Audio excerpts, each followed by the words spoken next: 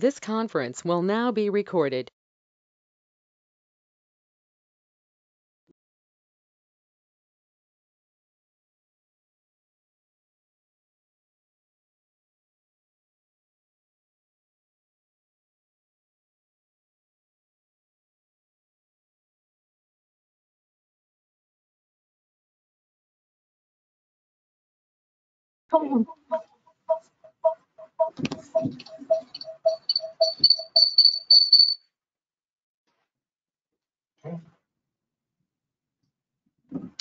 Okay.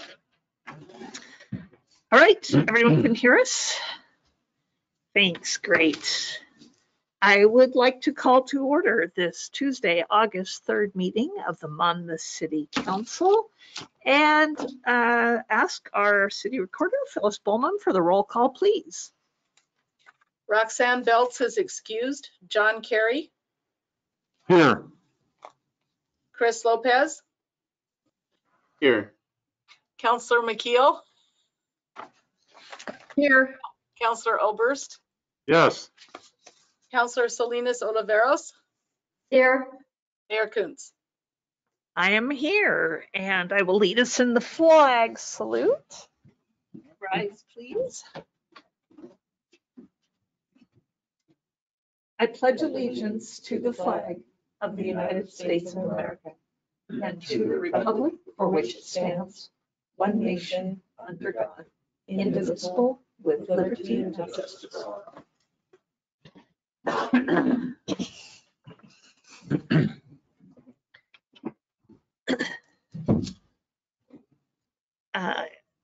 Tonight on our consent calendar, the minutes of our previous meeting, that of July 20th.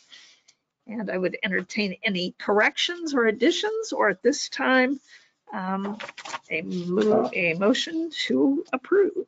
As usual, move approval. I would beg indulgence on one item. Okay. Where is it?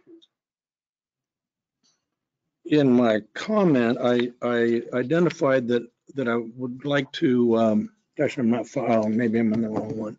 I would like to have discussion about boards and commissions, specifically selection of members of the planning commission and to the budget committee, and it was kind of just a generic deal. So small deal, but just so it's on the record. Non-substantive, I suppose. Yeah, I don't know that you need to change that, Phyllis, because that has been the comment prior to that. And I think that's the only one we had really talked about. Yeah. And I actually was able, just before the meeting tonight, to send you all a draft of that process to look over. So, Councillor McKeel, did you have another correction or addition? Yeah, actually, I have a question. This was brought up by Councillor Lopez in our first meeting for July about a statement on native lands, and we've made that statement that meeting and then the second meeting in July, and I think it should be recorded as such in the minutes. All right, Phyllis, if you could add that the lands acknowledgement was indeed read also at the meeting of July 20th. And thank you for that, Councillor McKeel. You will note that we have added that to our agenda. And thank you. I'm not certain we will read it aloud each night, but it will be a permanent part of our agenda, a recognition to anyone who does look at our public meeting that we are acknowledging that permanently at this point. So thank you, Mayor Kuntz, and thank you, Ms. Bowman. Madam Mayor, if I could amend my motion to say approve the minutes as amended. Thank you. Is there a second? I'll second that. Thank you, Councillor Kerry. For the second, all in favor, please signify by saying aye. Aye. Aye. Great. And any opposed? Thank you very much for that. As you can notice tonight, those of us in the room are wearing our masks again, in accordance with the Centers for Disease Control guidance. Even though we are vaccinated, we are wearing masks this evening as a courtesy to others and of consideration of the very difficult health concerns that are being faced right now because of the Delta variant of COVID-19. So we will continue to do that here in chambers. Madam Mayor, if I could just add a quick comment to that. I, through my sister, get a missive from a guy who works in virology and infectious disease. And he added a comment to his circular this week that is, don't stress test your vaccination. And he went on to explain that by saying, you know, going to bars right now might not be the very best thing because that's one of the worst places for transmission. When he goes to stores, he's wearing his mask again. And just the general idea is be smart and don't, you know, do your best to avoid situations where you might find yourself exposed to the Delta, because we're finding out very clearly that even the vaccinated can catch it, can transmit it, even without showing any symptoms of it. So don't stress test your vaccinations. Okay, thank you. At this time, we do have time reserved for public comments. Phyllis, have we received any comments prior to the meeting, or has anyone online indicated they are interested in making public comment? I have received none, and nobody online has indicated that they were making public comment. We have staff in the room with us, along with our reporter from the Itemizer Observer. So I see no public comment in the room tonight.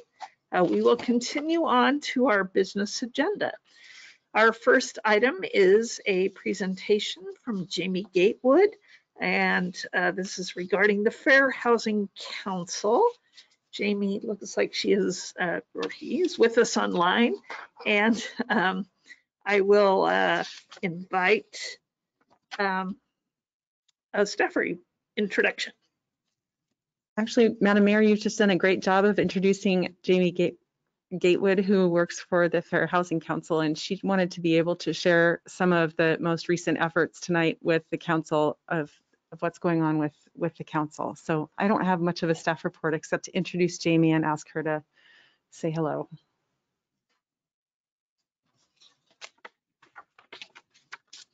So it says she's offline. Because I was trying to make her presenter. Now she's left. Trying to log back in. Give her one moment before we call up our, waiting for Nate. She's back.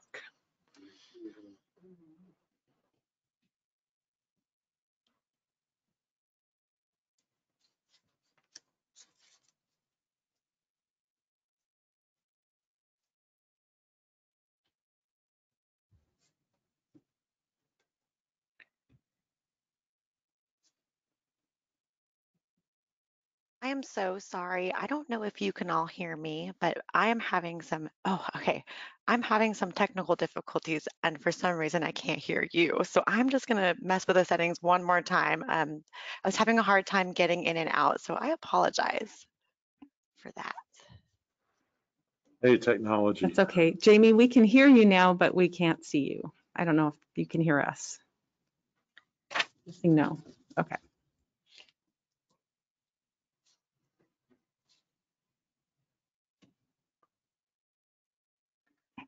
Okay, I couldn't hear what you said, but I think I might have it now. Can somebody talk now? Hey, can you hear us now? Yes, I can. Oh, I'm so sorry. I apologize. I have this We all can't set up. see I've you. used this app before. In order to use this headset, because my other one is not working, I had to turn off my camera. So unfortunately, you won't be able to see my face this evening, but I will have a presentation to share with you. Okay. And if you're ready, let me know. I'll go ahead and get started. Yes, please go ahead, Jamie. Great. Thank you all so much for having me. Let's see here. I'm going to share this and let me know if you can see my screen. Yes, we can. Great. Great. Okay, I'm going to go ahead and get started then. So yeah, my name is Jamie Gatewood. Hi, sorry about the delay. I'm from the Fair Housing Council of Oregon, and the Fair Housing Council of Oregon has been around for, um, well, let's see, I think it's over 30 years, which sounds like a long time. And what we do is we promote equal access to housing, and we do that through education and enforcement. And we get to educate folks all over the state of Oregon, and that means housing providers and folks who are consumers of housing. So, first-time home buyers and rental, people who are renting, and then we also get to train, pretty much anyone who touches fair housing or any housing. So, realtors and jurisdictions just like you, and counties, and anyone who makes important decisions around fair housing.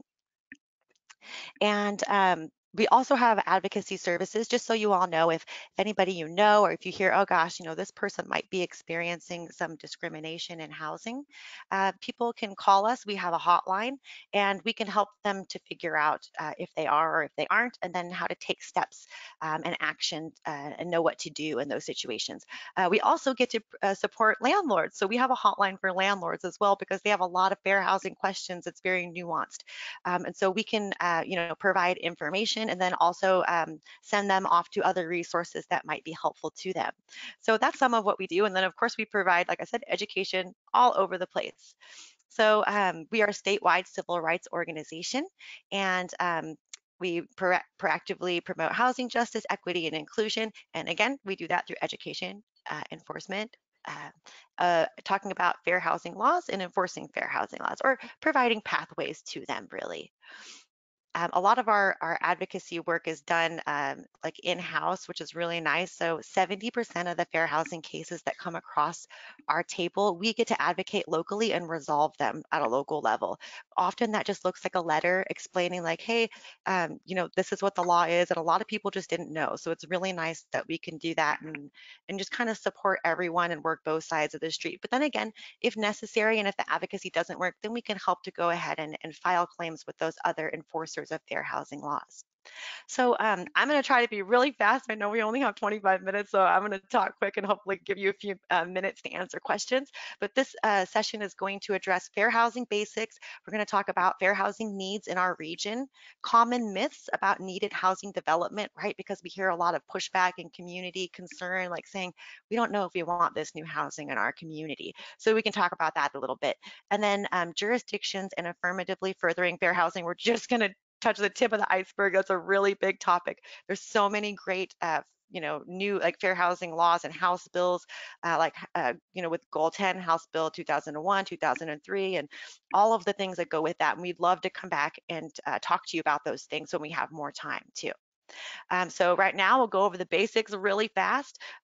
What are fair housing laws? They're civil rights laws that promote equal access to housing.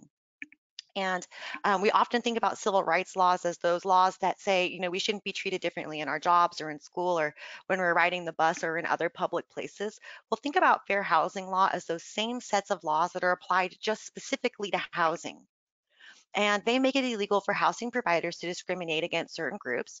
And it's different than landlord-tenant law. A lot of people get them mixed up. So landlord-tenant law is talking about like what can be part of a lease agreement and how evictions can be handled.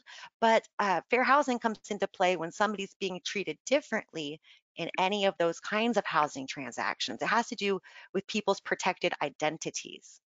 So what is fair housing? It's the right of all people to be free from illegal discrimination in the rental, sale, or financing of housing. And in rental housing, that covers, when somebody's applying, during tenancy, and when they're moving out. So the whole process. And fair housing discrimination is treating a person differently in any housing transaction because that person is a member of a protected class. And in just like a slide or two, we'll go over who those protected classes are. So important for this presentation, where do fair housing and jurisdictions overlap? Where's the nexus there? And it is that it has to do with where people live. So there's a lot of folks who are members of protected classes living in affordable housing. There are some people who are members of protected classes that might need special consideration from the local government, like requesting a reasonable accommodation for like the city to make a change. Like, for example, if somebody needs a wheelchair ramp to put in, maybe saying, okay, yeah, we understand why you can't meet that setback requirement, right? So those kinds of decisions really affect folks who are members of protected classes, for example, of disability. And then it has to do with the types of housing, right? So it might be like there's proposed housing for people who are members of protected classes, like people who are living in adult foster homes oftentimes also are folks who live with disabilities, or maybe, you know, another protected class that fits in there somewhere. And I'll go over those again in just a moment. And then location and opportunity is a really important one, because you all make really important decisions about like what kinds of buildings are allowed to exist in what areas of town. For example, are you building affordable housing in neighborhoods with like great schools and transportation and job opportunities? Is affordable housing spread out, right? Is it in, you know, different parts of town, or is it all located in the same area? Is it segregated? And cities should have clear and objective standards for codes, design, concepts, and ordinances, right? So it's easy for everyone to understand, and there's no like kind of guessing and nuance there. They're just, you know, you could say, oh yes, yes or no, very clear. For objectives and standards. So who are these protected class individuals I've been talking about? There's a couple of different levels of protected classes. We have federally protected classes, state protected classes, and locally protected classes. So federally protected classes are race, color, national origin, religion, sex, and that includes survivors of domestic violence, families with children, so that's familial status, and disability. And a quick example about why these protected classes exist, and there are statistics and stories like this for every one of these protected classes. But for example, familial status was not added as a protected class until 1987. So before that, landlords could say in their advertising, no pets, no kids. Which really blocked a lot of housing for families with children. And in Oregon at the time, it meant that almost 70% of the housing market was blocked to families with children. And my mom remembers looking for housing and that was the case. Like a lot of the advertising said no children, so it was really hard for her to find housing as a single mom with 4 kids. So, and again, there's stories like this for all the protected classes. And so the state of Oregon goes on to add additional protected classes. So marital status, it doesn't matter if you're single, married, or divorced, none of those things should come into play when you're going into a housing situation. Source of income, so this one's really important for a lot of Oregon. It's great that it was added as a protected class because a lot of discrimination exists around it. And these are folks who are using Section 8 vouchers, agency rental payments, TANF, SSI, and SSDI are listed here. They have a little asterisk because they weren't included initially, but now we know case law has gone through and the cases have been settled in favor of the folks who are being discriminated against because of they used those sources of income. And then sexual orientation and gender identity are also protected in Oregon. And then different local like cities and counties add their own protected classes as well. So for example, Multnomah County, I think they said age over 18, right? They decided that was a protected class because college kids were getting blocked to housing. A lot of housing or landlords were saying you had to be 22 and up, but then the college kids, they couldn't find housing off campus. So they're like, this is kind of disparately impacting them, and we're gonna make a choice to add that as a protected class at a city level or local level. And so who must comply with fair housing laws? And the short answer is anyone who touches the housing market. So it could be owners and landlords, housing authorities, property managers, maintenance staff, homeowners associations, real estate agents, mortgage lenders and financial institutions, insurers, neighbors, jurisdictions, and advertising media. And we train all of these different kinds of folks. So if you know of a group who's like, oh, they could use fair housing training, they might be interested, please send them our way. Or if you know of another council, we, especially in the Polk, Marion, and Yamhill counties, we have grant funding. We'll be so happy to provide training for anybody. And advertising media is included here because it can be discriminatory. Like I mentioned, even, well, I guess like Section 8 would be a good example. Sometimes we see advertising that says no Section 8, which is very blatant. But another example would be maybe a senior community that says, you know, folks who are 65 and up can live here. Maybe their advertising was saying healthy and active seniors welcome. Well, if someone was living with a disability that affected their mobility, that might make them feel like really uncomfortable or like they're not welcome there. And so that's why advertising media is listed here, because it can be discriminatory. So the next part I would like to chat with you about is what's going on in our region.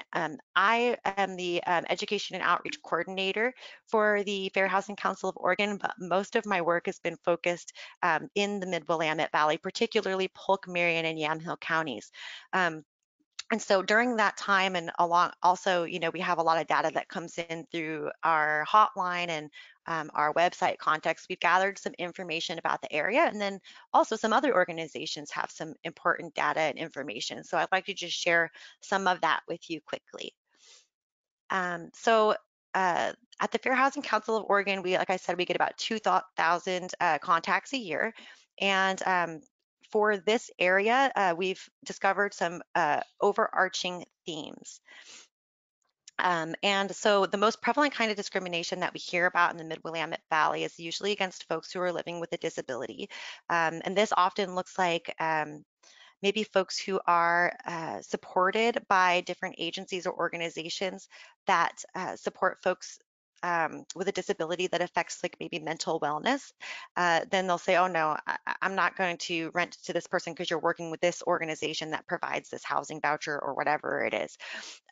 We also hear about discrimination when housing providers or landlords don't want to meet reasonable accommodation requests, which are if somebody's living with a disability, they can say, hey, I need this change. It might be a change to a policy or a procedure, or it might be a physical change to restore equal access or enjoyment of my unit.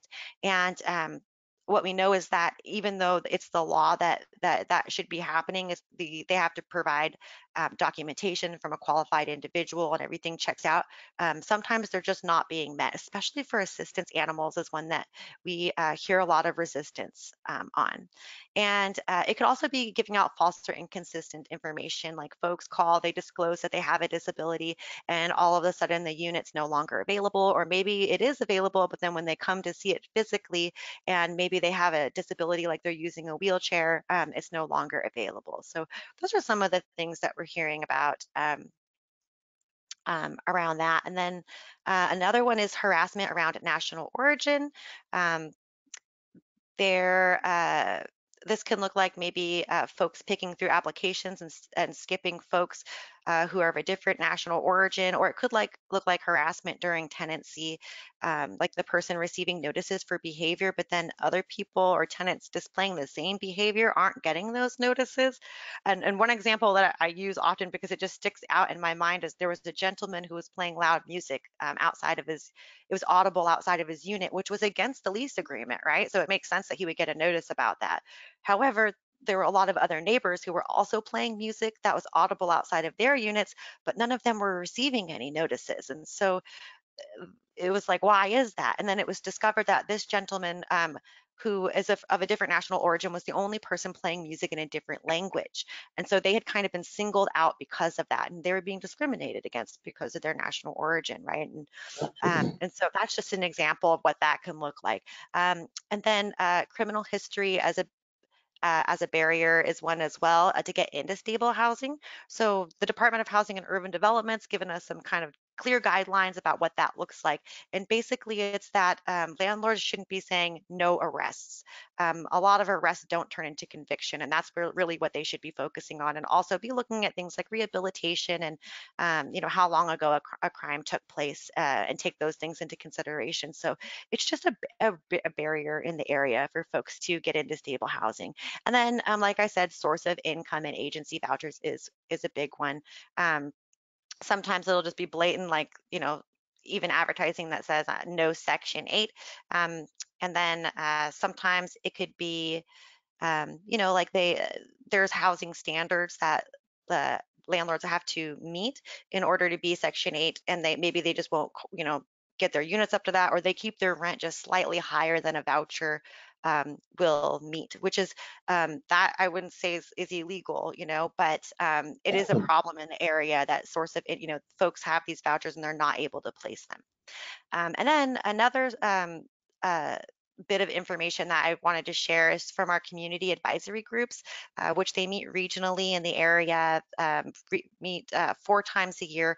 And these people they're from the housing authority. So like all 4 housing, Salem Housing Authority, Merriam County, West Valley, and Housing Authority of Yamhill County, and then other local nonprofits and shelter providers. And they all come together and tell us like what's going on in the area, how we can focus our work, and maybe provide fair housing materials to certain groups who might be experiencing more discrimination, or also landlord resources as well. Like they're like, we think they might be helpful to them, so we can provide resources to landlords and get them out.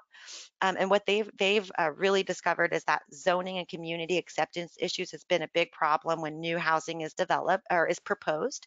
So a lot of community pushback around fears of who might live there. Criminal history, we talked about, as a barrier, and also credit history as a barrier to get into stable housing.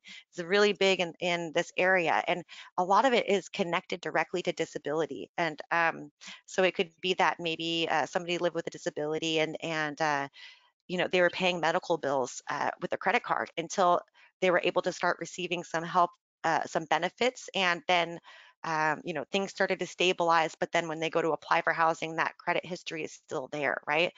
And so it's a barrier to get into housing in the area. And what we know is that if it's directly connected to a disability, people can actually write a reasonable accommodation request for that, to ask a housing provider or landlord especially to overlook that barrier because it's directly connected to a disability, which they're writing them and they're not always being met. And then we have learned that the Latinx or Latino population and the Pacific Islander community are experiencing a greater amount of discrimination. And what we also learned from the organizations that are supporting those populations is that they don't want to report discrimination because it's scary that they could lose their stable housing. Sometimes they're even threatened with calls from like immigration services, and which is a very real fear. And so oftentimes they're not talking about what's happening, and we're not hearing about it as much, which is why we make really close relationships with those organizations who are supporting these populations, and so that we can provide them with the information, and then they have a trusted relationship with folks and can give it to their clients. So that's kind of how we can bridge that barrier and that gap to the best of our ability. And there is also some information from Oregon Housing Alliance, and they are a statewide nonprofit. What they do is they collect all kinds of housing information, and they use it to help inform legislation, around housing in Oregon and the needs. So what they discovered, they have this great website, which I will send out after to, I think, Marty, hopefully, who can share it with the rest of the group, that they have it for every county. So very interesting to look up. So for our reason, of course, many of you probably know there's a serious lack of affordable housing in the region. For every 100 families with very low incomes, which is well below the median household income for the area, well below, only 28 affordable housing units exist. And so that means that 1,678 units are needed. So just like a very brief glimpse of the big need for affordable housing and the development, and why that is so important. They also went on to talk about homelessness or houselessness in the area, and they wanted to show the average housing cost for a year, like the wages someone would have to earn to be able to afford a 1-bedroom rental. And then they compared it with the average incomes of some folks who are living in Polk County. And as you can see, if you're on Social Security income, veterans pensions, retirement income, it's not going to be meeting that fair market rent. And so this is just basically trying to show why building affordable housing is so important. And then it said 1 in 38 students experiencing houselessness, experienced houselessness between 2019 and 20, and that's 184 children. And my guess is that number is, it's probably a bigger number than they have counted here. It's because it's difficult to account for everyone who is houseless. So that's the best guess that they had, though. So the reason why I wanted to bring up all of that is because I wanted to address what I mentioned earlier that had been identified by those community advisory groups. All the folks who are working at the housing authorities and the shelters and other nonprofits who are supporting like cultural groups in the area and providing them with resources. And they let us know, those overarching themes. And one of them was community pushback on new housing development. So we have been educating around this a lot in the last couple of months. And what we know is that a term has been coined for this phenomenon, and it's called NIMBYism, which stands for not in my backyard. And we would like to help break down some stereotypes around needed housing to help you combat NIMBYism in your city. And it seems really hard to believe that someone in our community in this day and age would oppose the building of like an apartment building or adult foster care home just because of fears of who might live there. But we get a lot of specific discrimination complaints against housing developments every year at the Fair Housing Council of Oregon.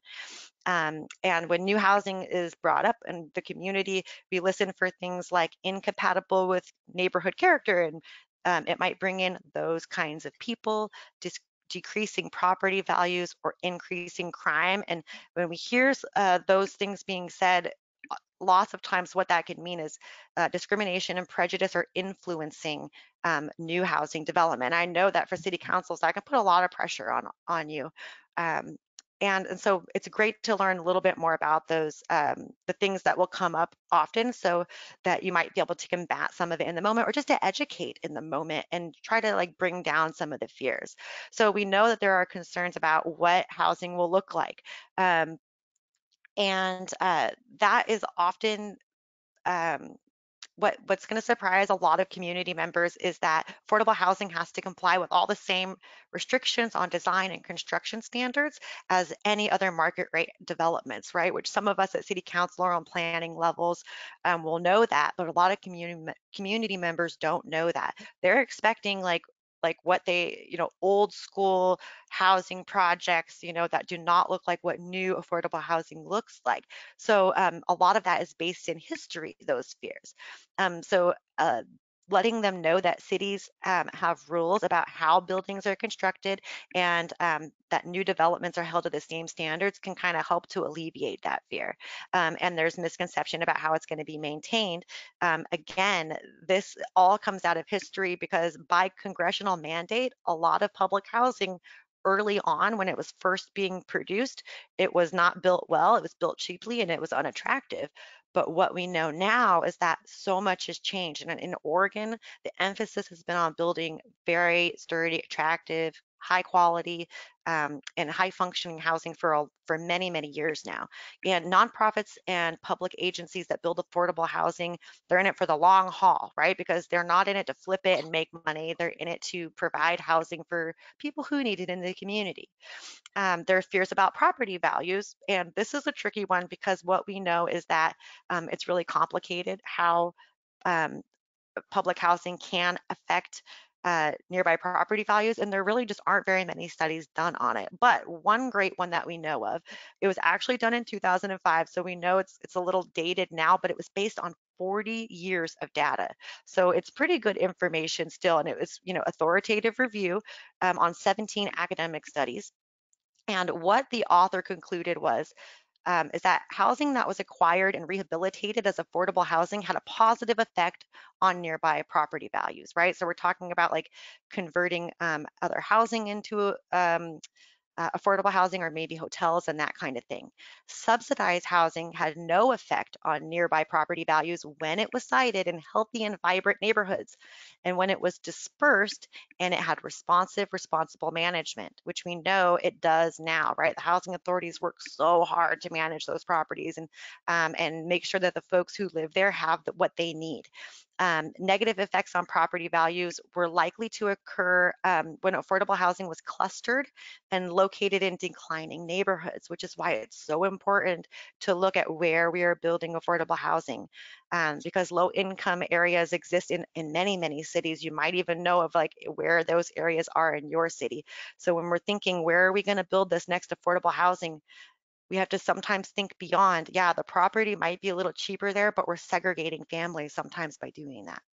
And when negative effects do occur around these new housing or around affordable housing, what they found was they were relatively small, especially compared to other factors that affected the property values in the area.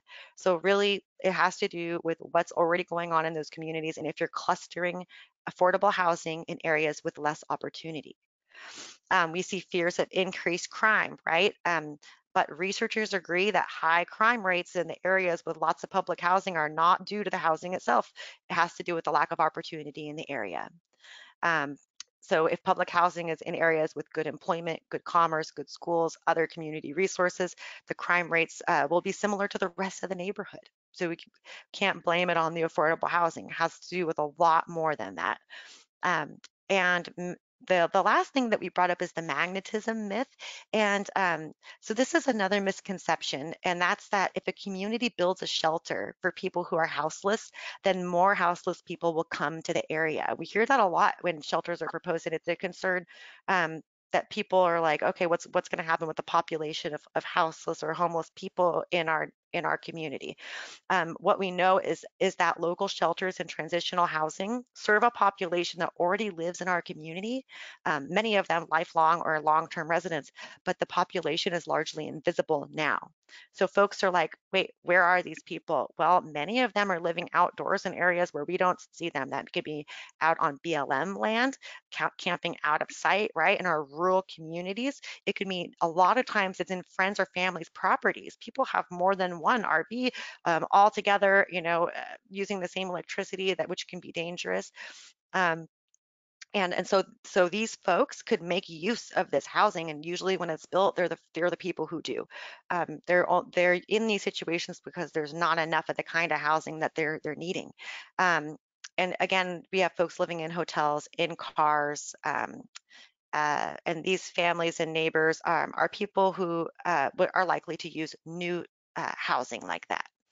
And so around free speech and public decisions, community members have the right, of course, to come and express their opposition to projects on any basis, as long as, of course, it's not it doesn't constitute illegal intimidation, which means somebody's afraid that they're going to be harmed or there's going to be injury, right? But people absolutely have the right to speak up. However, land use and other public decision makers are prohibited from acting favorably on requests that involve discrimination or otherwise violate fair housing law. So local officials, including staff, can only make their decisions based on fact-based, non-discriminatory factors. And I know that's hard because we're trying to hear our community, and we want to make sure that everybody is happy, with how everything's going in their community. So I understand that even though that's the law, that can be a difficult thing to explain. But we wanted to let you know that that's what it states, so that might help even in moments you can say, like there's fair housing laws around this. And it could help to bring that up in the moment. The law prohibits the public also from asking for information about the extent or type of disability an individual or group of individuals may have who will be living in that housing. So that's also something you can say is like, if you have that information, you can say, I can't disclose that information. And the big takeaway here really is that, again, that with those decisions, that if they're discriminatory, then you don't have to make decisions based on those. Another thing that I wanted to bring up is about Section 8 vouchers in Oregon, because a lot of people, like I said, are discriminating against the protected class of source of income, and these are people who might be using these vouchers. So I'll provide this information too. This is not my information. It's coming from, I believe HUD put it out, but it's a really great resource, and I would love to send it. I just used their info to make an easy to read slide, but it has even more great stats than this. So nearly 20% of the people who are using Section 8 vouchers are are seniors, and that means that they can age in place. Almost 30% of them are folks who are living with disabilities. 50% are people who have families with children. And then other information about it that people might not know is that rental assistance supports working families, and 59% of non-disabled working age Oregon households that receive this kind of rental assistance, at least one person in the house is also working. Rental costs, another thing that's to take into consideration is that the rental costs have risen so much, 23% since 2001, and we all know like the wages are not rising to meet that. And there's not enough federal assistance to go around for everyone. So just some important information about those Section 8 vouchers, and I'll provide that great resource after the fact. So when considering needed housing, location is really important. Economic opportunity exists in some areas and it doesn't in others. So what we don't want to do is continue to segregate folks by putting all the affordable housing in one area where we know like rural communities, like transportation can be really difficult, getting to healthcare, getting to stores. Like it's really easy to end up crazily in an agricultural farm area with no grocery stores. So the food is grown right there, but you're still in a food desert. So taking those kinds of things into consideration when we're building new housing, which I know is not always easy because funding is hard to find. And then very quickly, jurisdictions and affirmatively furthering fair housing. So where does fair housing and protected class and land use planning, where does all of that meet? How are they related? It has to do with where housing is located and who lives in it, and where the land is zoned. So like I said, is all the land for multifamily housing in one area? Is it spread out? Are there jobs there, libraries, that kind of thing? Counties and cities make really important decisions, and they affect protected class citizens who are living in the area. And something really also important to take into consideration is these decisions last the lifetime of the building that's being built or the freeway that's being put in, maybe a freeway or an expressway or a new street, right? This can be hundreds of years. So for example, if high density housing like a new apartment complex is developed in a historically low income area, it could result in families and individuals who earn less being segregated to those areas with less opportunity for the lifetime of the housing. So how many families would that affect over time, right? Who could have more opportunity if that housing had been put somewhere else. And so, of course, cities and counties are making important decisions about where that housing is allowed to be and where it's going to be zoned, how many people can live in there, right? Ordinances. What kind of materials can be used, right, to build that housing. That affects the cost and the tenure of the housing. Again, I said how many people are allowed to live there, occupancy, what kinds of tax credits that you might apply for and make available to developers so that they can use it to build more affordable housing. So like community development block grants or other maybe smaller government grants that could promote the building of new affordable housing could be beneficial.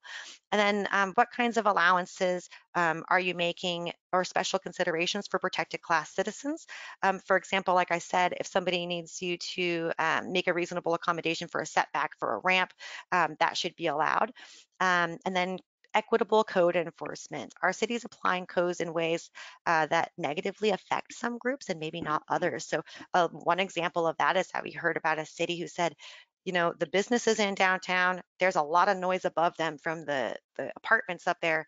We would like to make them single occupancy only to cut down on the noise. So it was good intentions there, but what it did was it blocked families with children from using those apartments. It disparately blocked one group of protected class over any other group. And so that city was then asked to change the ordinance. Because families need a place to live, and as we know, the market is pretty impacted. So affirmatively furthering fair housing is about addressing discriminatory actions and then working to undo the history of segregation. And it means eradicating and preventing discrimination and segregation. Something to remember that I think is forgotten is that the Department of Housing and Urban Development they've been under the obligation to do this since 1968 when the Fair Housing Act was passed.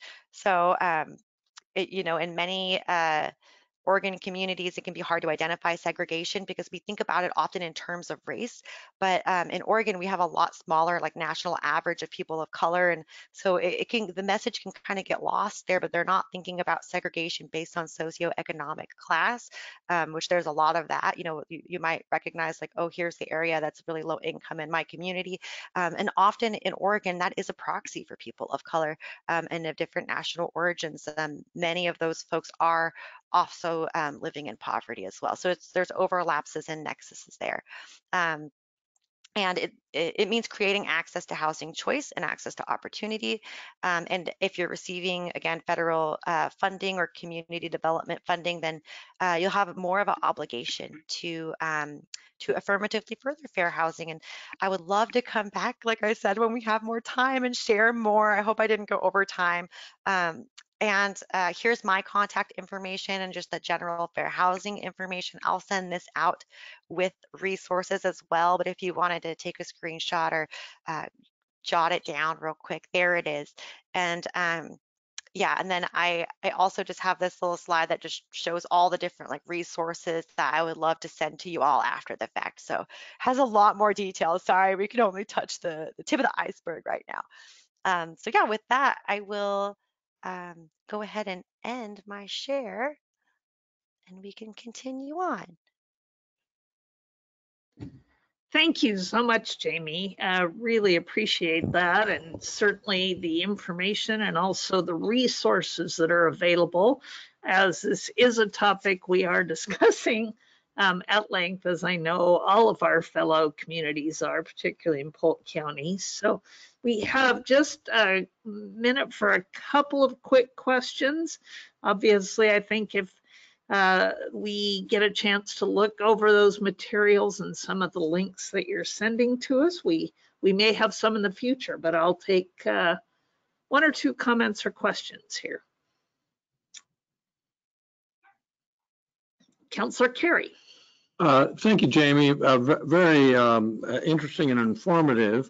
One of the things, and I think this is in you'd be able to answer this. We're having a fair amount of development go on in the city of Monmouth right now, and much of that housing is at market rate.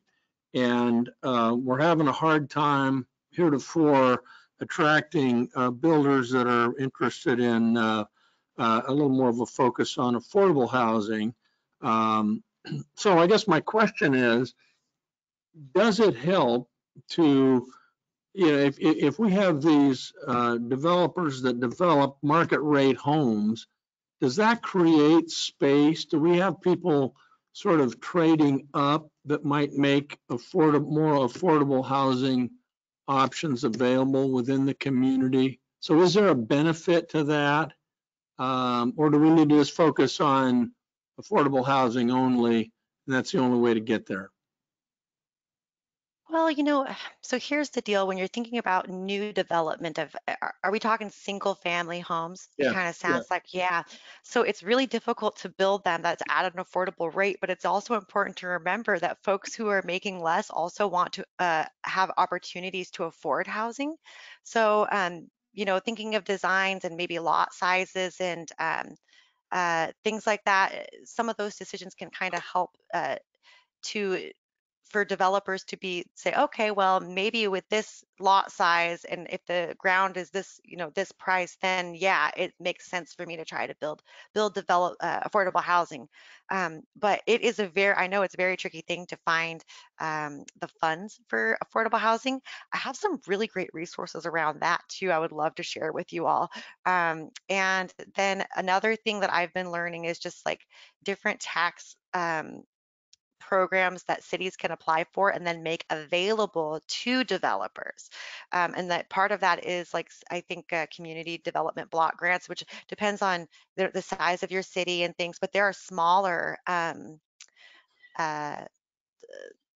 grants that you could apply for that might help. But what it ends up being is usually many different funding sources coming together, finding ways to close those gaps.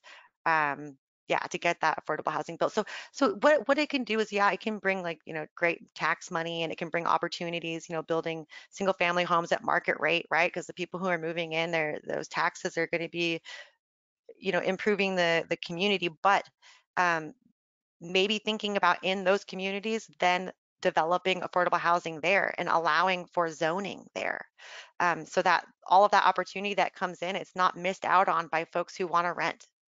And maybe creating middle housing types too is a really cool thing that people are doing, like those small cottage clusters and duplexes and triplexes, and all of those really open doors in those maybe opportunities for folks in those communities that have more economic opportunity. Yeah. I hope that answered your question. I'll definitely provide more of those resources as well.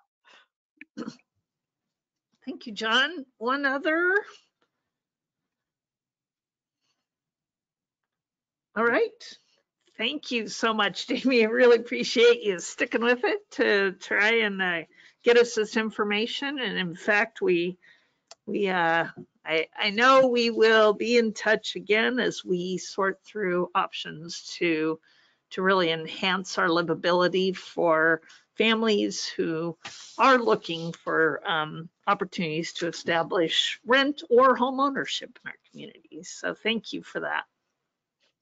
Thank you all for having us. We look forward to coming back again. Our next presentation is actually from one of our own commissions. Our Arts and Culture Commission is with us this evening, and I do see the chair of the Arts and Culture Commission, Ellen Osborne, and I will turn it over to you, Ellen. Your city or your staff liaison, Phyllis Bowman, and or your council liaison, Councilor Lopez. So. I can't hear you. Yep. Unmute. There we go. Thank you, Mayor.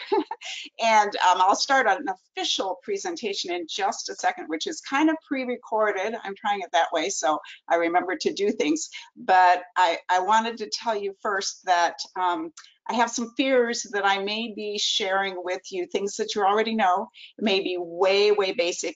The last time I shared before an esteemed assembly like this was probably the McMinnville School Board, and I had been a teacher at Columbus Elementary for about 5 years, teaching ELL, and we were called to go up and present to the board. For some reason, I can't remember. And so I stood up with a group of teachers, introduced myself. Hi, I'm Ellen Osborne, and I've been a teacher here for 5 years. And a little voice in my head said, Ellen, I think the school board knows the meaning of the word 5. Put your hand down. And I kind of feel that way here, that this presentation is kind of basic, kind of things you already know, but about Monmouth, this wonderful place that we live, or you wouldn't be serving here, you wouldn't be spending your time like this. But hopefully it'll give you some fresh insight and kind of introduce you to your Arts and Culture Commission.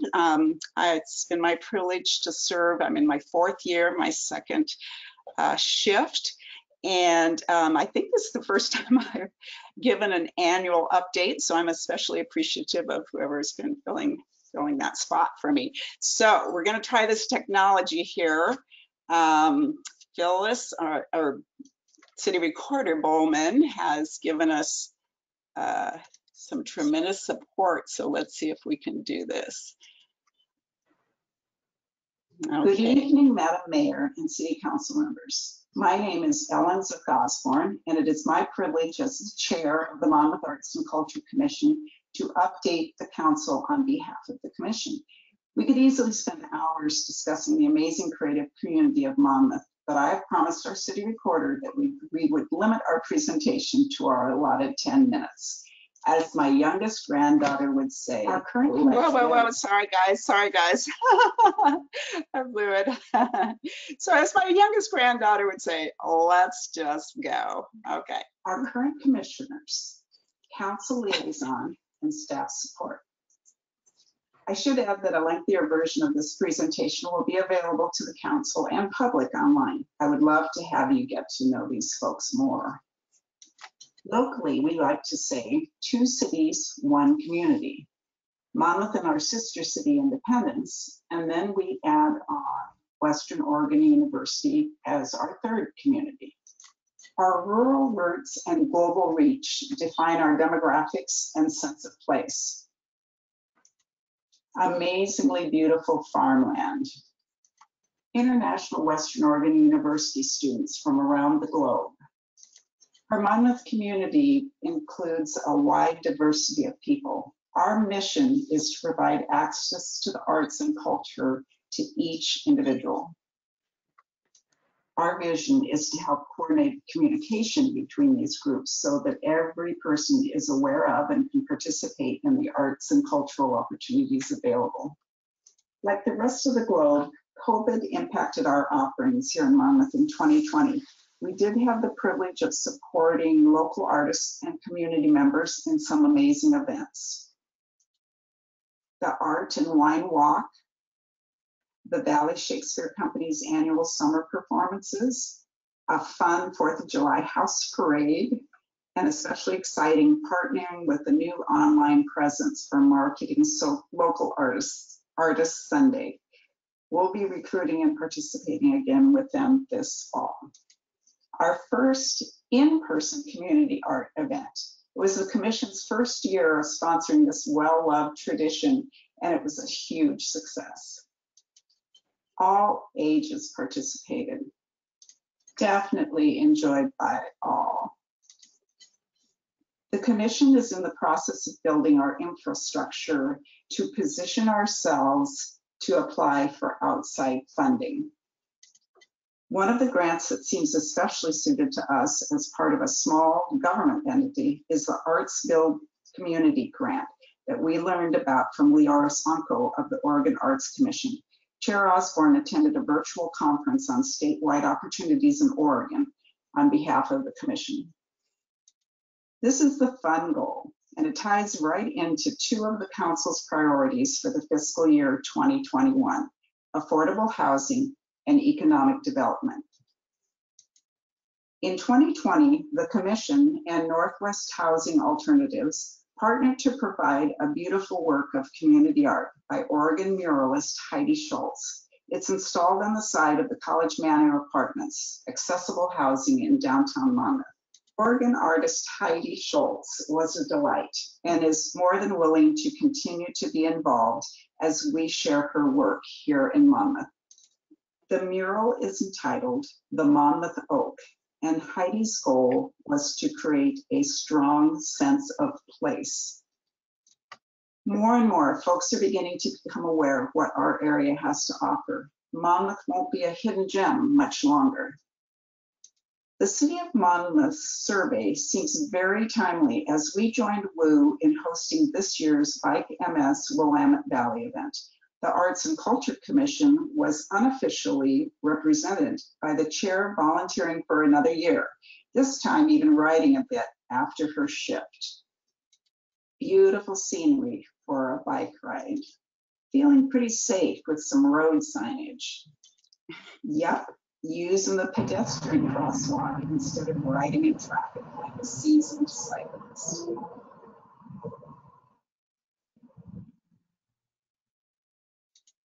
As my youngest granddaughter would say, we made it.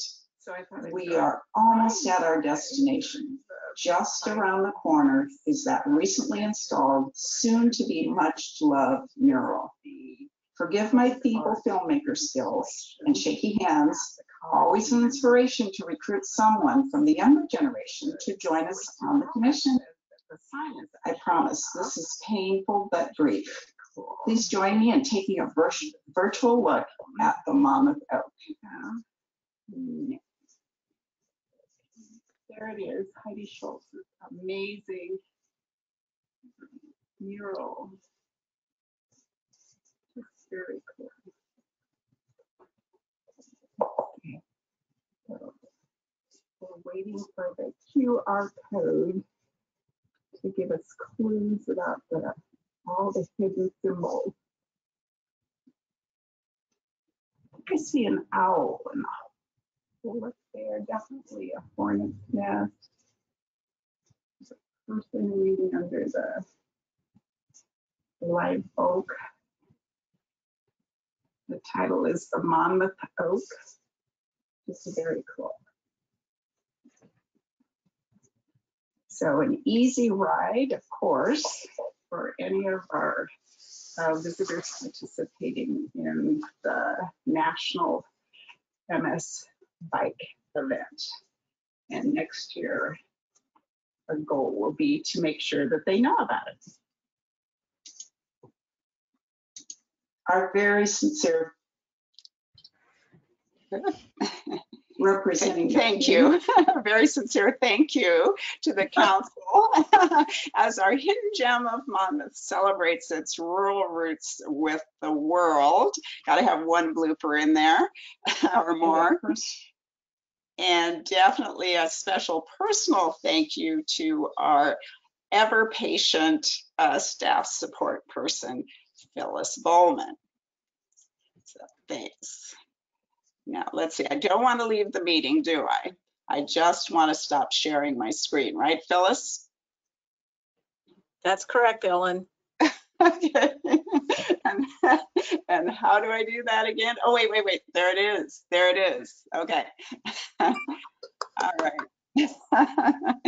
Well, it was rough, but heartfelt. So Arts and Culture Commission hopes you enjoyed our little field trip.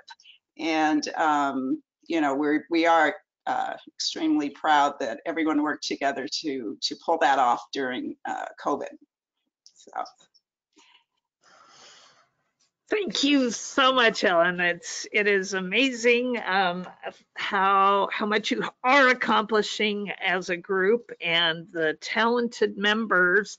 Do we have a list of the names of your fellow commission members handy? I can probably look at that screen, and so I'm the chair, and then Sharon Oberst is our new secretary, who's doing an amazing job, very organized, and just minutes in great detail, which help my brain keep track of all the things that we're doing. And then we have Susan Farley, Commissioner Susan Farley, Susan Farley and Commissioner Jude Phipps were the commissioners that pretty much pulled off the community art fair. And they've learned a lot, and they are heading to go on to judge at the Polk County Fair. They were asked to, the Monmouth Arts Culture Commission was asked to participate in the Polk County Fair, so they stepped right up and agreed to do that, and are instrumental in wanting to plan some more art events. And then I think we have a kind of a fluid commission. We did have two repeat commissioners, which was wonderful, kind of a encore performance. And then Harold Mason wanted to go on and do another commission or board, watercolor board. And then Sue Mason is delightful, and we are considering her our ex officio member because they both served on the Arts and Culture Commission years ago and were instrumental in getting a lot of things going in our community. So we are, I think we are in the process of almost filling our 2 empty seats again.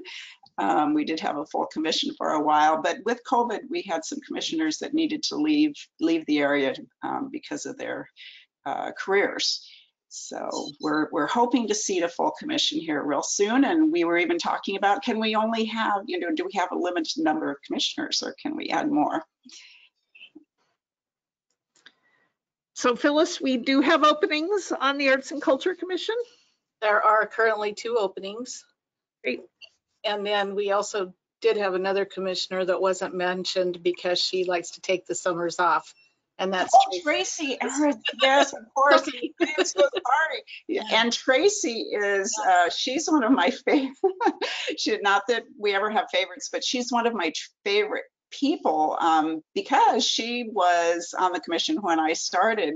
And even though she's quiet, and she has been such a positive support, just very, I don't know, her personality and calmness in the room is very important. So yes, I totally apologize to her.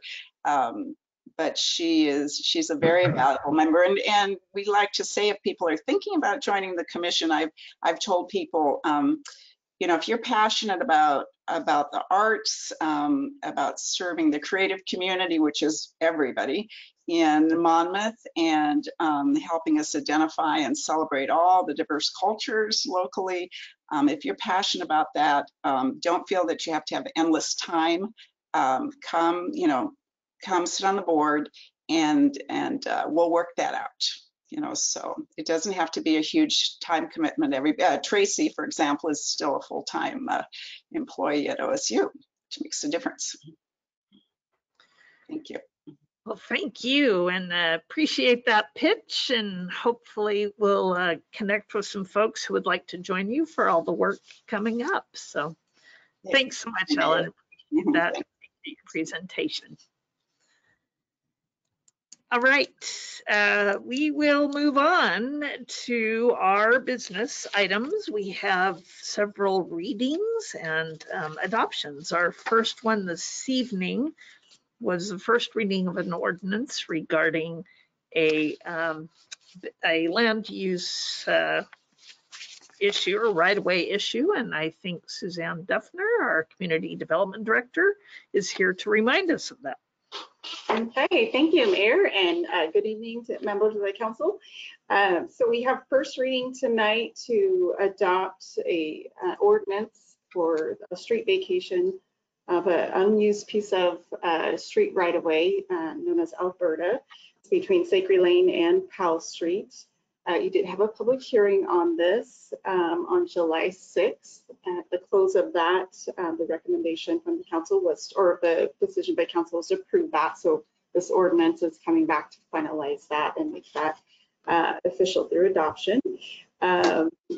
The street vacation can meet our criteria and the state criteria for approving as a vacation of public right of way. We just need to make sure that we've retained a public utility easement, since there are utilities located within that right of way. So you'll see attached to the staff report is an ordinance. I apologize, it got a little out of order. The exhibits came first and then the ordinance came, but it's all there. And we've got the legal description of the area that's being vacated, as well as a map. So I'm happy to answer any questions you might have about that. But yeah, again, this is the actions first reading on it. Okay, any questions? Again, as she mentioned, this is just the ordinance language. Thank you to our attorney, Lane Shetterly, for providing that. And unless there are any concerns or questions or changes, this isn't what we thought we were getting.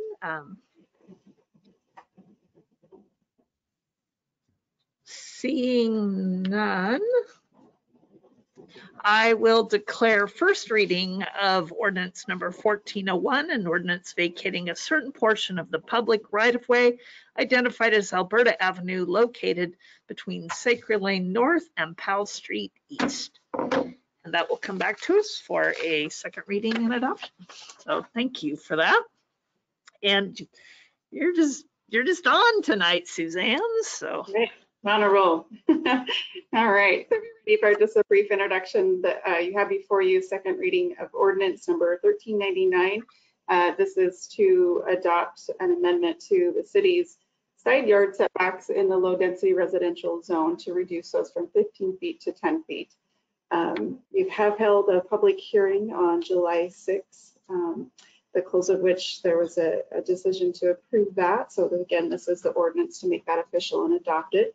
First reading was held on July 20th, and then you have the ordinance attached tonight.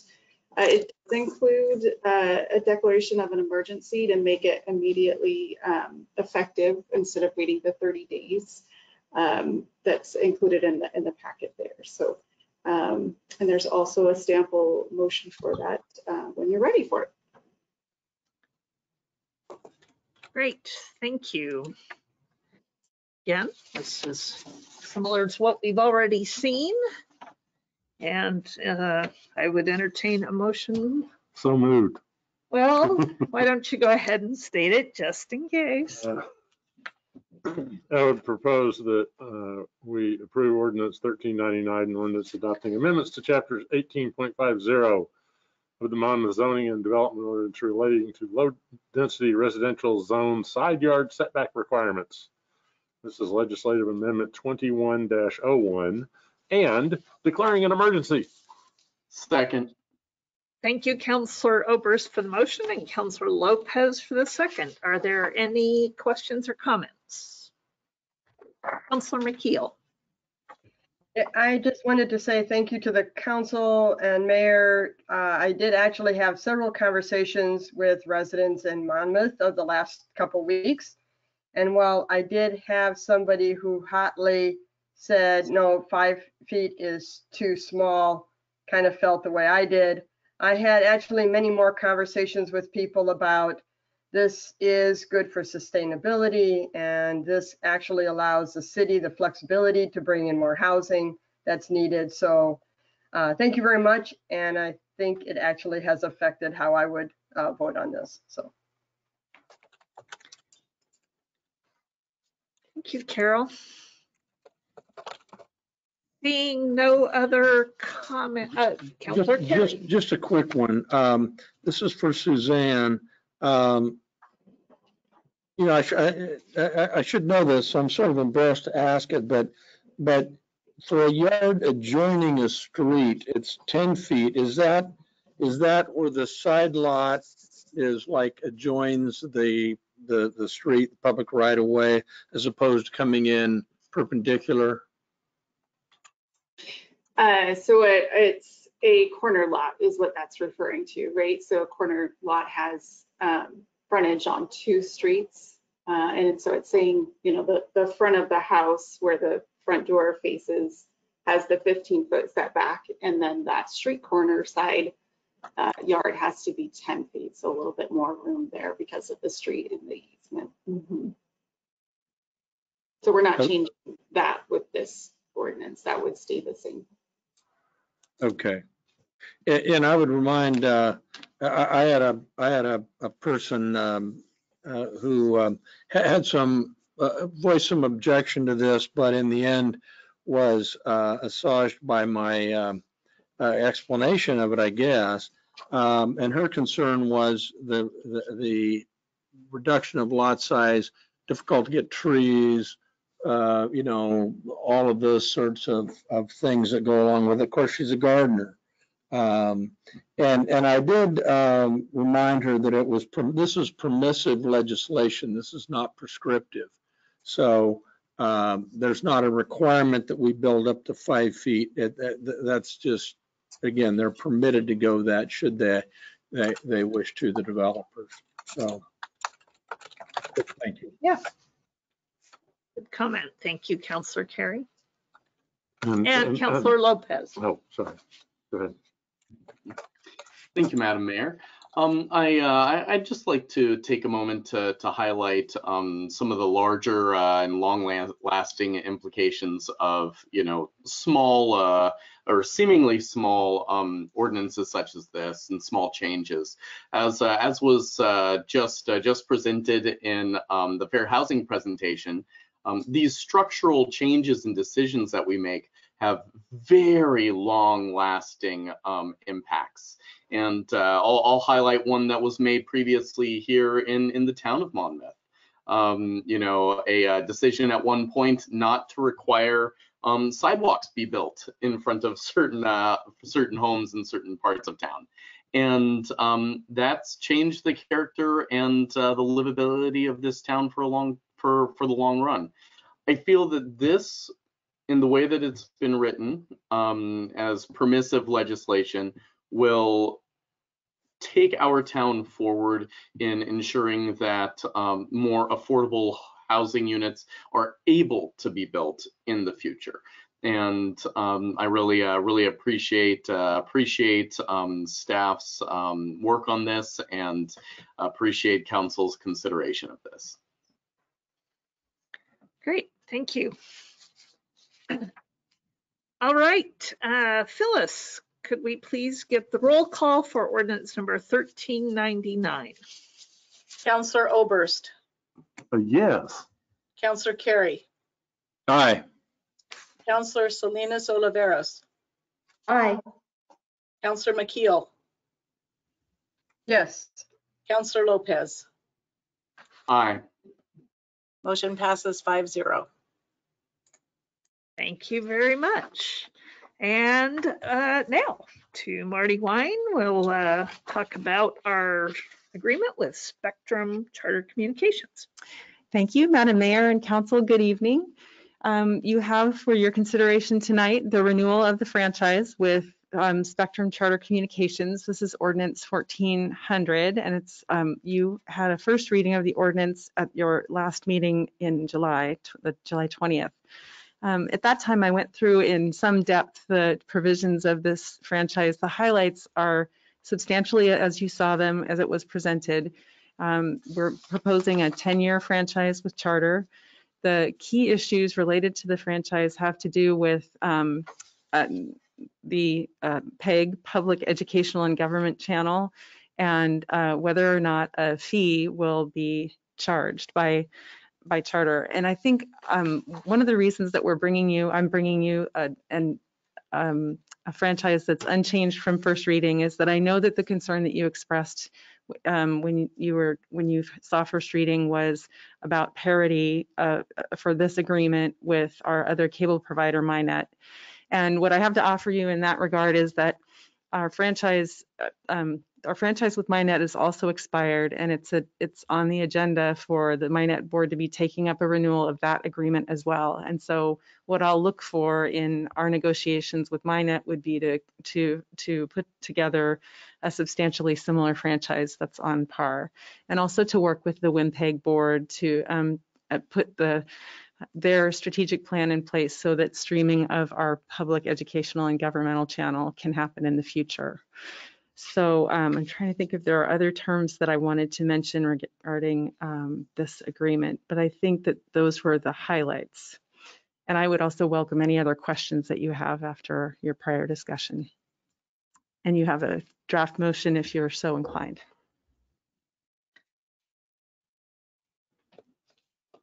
Right. So are we accepting the second reading, or are we moving? Our second readings are our adoption. Okay. So, yeah. The motion would be the second reading and adoption of, and then all the giant language there. Well, so we can frame discussion, I'll move the second reading and adoption of ordinance 1400 relating to cable system services in the city of Monmouth and granting to Spectrum Pacific West LLC, doing business as Charter Communications, a non-exclusive franchise to construct, operate, and maintain a cable system within the city, creating new provisions, repealing ordinance 1184, an existing franchise dated February 4th, 2003, ordinance 1175 and ordinance 1184, and all prior conflicting ordinances. Second. Thank you, Councillor Carey, for the motion, and Councillor Salinas Oliveros for the second. And yes, aforementioned discussion may commence. Right. Is this, because we focused on these particular, the PEG channel and the PEG fee. Quite honestly, I didn't look in detail at the remainder of it. Can we assume that that's a pretty standard franchise agreement for this type of a? Yes, it is. So we came to substantial agreement with Charter several years ago on all of the other terms of the franchise, and that has to do with their operation in town, their cabling and the system, and how they'll install equipment, the franchise fee. So it looks like it's a, I would call it a standard franchise agreement in all the other respects. I sort of assume that. You know, I have trouble on two levels with this. We have language that, like, and I'm in concurrence that we shouldn't, with 400 customers, we ought not to require them to you know, pay the amount of money they would in order to get a PEG channel up. So I'm totally on side with that. However, and there is language that would allow the city to request them to add a PEG channel should, you know, conditions change. That's, especially given their history, that's pretty iffy in terms of, you know, well, you know, they'd say, well, you're just feeling like it, Monmouth, and you want to make us put a PEG channel up there. And so you know, I wonder if there's not, and it's probably too late at the moment, but if there's not a threshold that would trigger them, so there really would be very little, or I suppose the city could still be, you know, well, we're not going to ask you to do this. You got 1,000 customers now. But if you hit that benchmark, you got to act like everybody else. And to me, that would take some of the argumentation out of it. And we can set it as high as we want, but I just think there ought to be a threshold rather than what could be conceived as an arbitrary request that would harass arguably them. And you know, I'm still troubled with no PEG fee. You know, they've I mean, and if we're going to roll back Monmouth, or Minot, I'm sorry, then you know, we could certainly go back and rescind one that might be included here. But to go forward and say, well, we're going to, let's assume we stay with that, and the board wants that at Minot. So as a Minot customer, I'm paying an extra buck. I don't know. I mean, we can rescind in the other direction, but it's hard to add, as we've learned with these people. So those are my two issues. Enough. Yeah, I think, John, the two things there. One is they refused to sign it with the PEG fee. That's what's held up the renewal for all this time. And secondarily, it partially relied on this sense that they didn't have a lot of customers here. But secondarily, it relies on changes in technology. And if you say, by the time you get up to X number of customers, we want to look at a PEG fee, imagine what the technology changes will be at that time. So I'm not sure that, I just really think as this thing is dragged out and another 10-year agreement, we don't know what those changes are going to look like. I really don't anticipate that we'll be able to get any additional concessions out of them at all. Yeah, and I understand that. It's just inconceivable to me that that they would not be willing to operate a pass-through $1 fee. Well, yeah, I mean, I would say that I think that given both the low number of customers and the relative amount of the bill, passing through $1 fee would make their service that much more expensive. And it is a pass through. So to your point, it's not, you know, it's not like they're paying the fee. It's that the subscriber is paying the fee.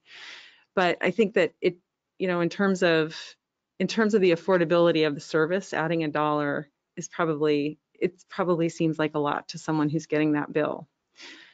And to go, I want to rewind a bit to something else that you said at the beginning. And I think that requesting a channel in their lineup and also asking for a PEG fee, in both cases, the cable operator has they will ask us to demonstrate our channel's relevance, our, you know, the amount of programming and you know, the value of that programming to the community.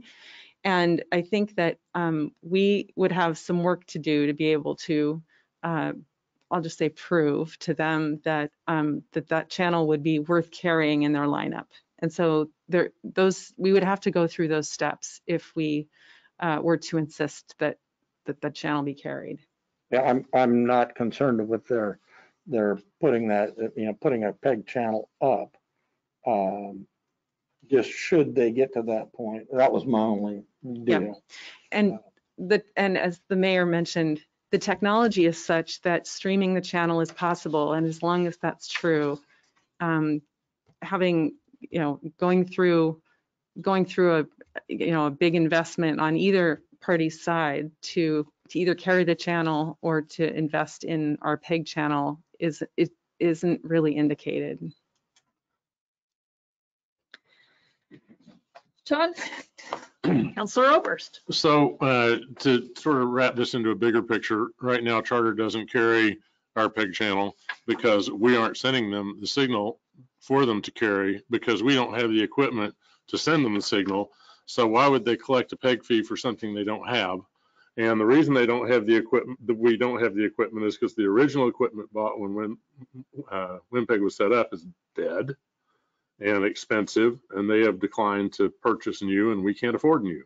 So it's really kind of a moot point at this point, because they don't have a signal to put up if we wanted to. No way to get them one. Well, but equipment that we would buy with a PEG fee could provide that. It would take many, many years of the PEG fees we would get from Charter to ever afford the piece of equipment to send the digital signal over there to them. It's just, it becomes an endless chase, and one I don't think that we'll ever track down, basically. So, Councilor McKeel?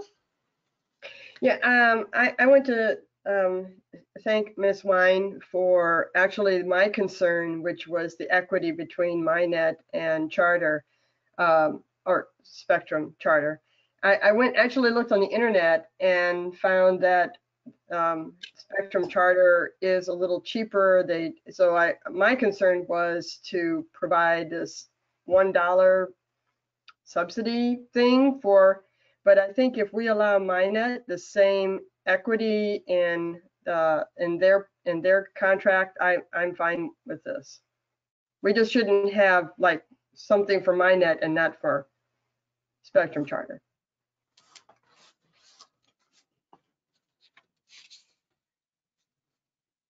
All right. Seeing no further discussion, and this is ordinance number 1400. So Phyllis will see how this goes. Take the roll call, please. Councilor Carey. No. Councilor McKeel. Yes. Councilor Lopez. Yes. Councilor Salinas Oliveros. Yes. Councilor Oberst. yes. Motion passes 4-1. Okay. Thank you very much. And back to Suzanne, I believe, for a very exciting development, or sort of official entree into the Oregon Main Street program. Yes, thank you, Mayor, for that introduction. So I am very pleased tonight to bring forward a draft letter of support from the City of Monmouth, the City Council. This is to support the Monmouth Business Association's application to the Oregon Main Street program to join the program at the exploring level. The Oregon Main Street program, just real briefly at a high level, is a nationwide proven program that helps communities revitalize and improve their downtown areas. And they do it in a really great ground up from grassroots type of work with your community members, volunteers, and build on your community's unique assets and preserve your historic resources to do that. So really excited about that. This will open it to technical assistance and even some grant funds. So it's a great thing to participate at the exploring level. I listed in the memo some of the requirements, and one of them is demonstrated support of the local government. So that's the purpose of this letter of support tonight.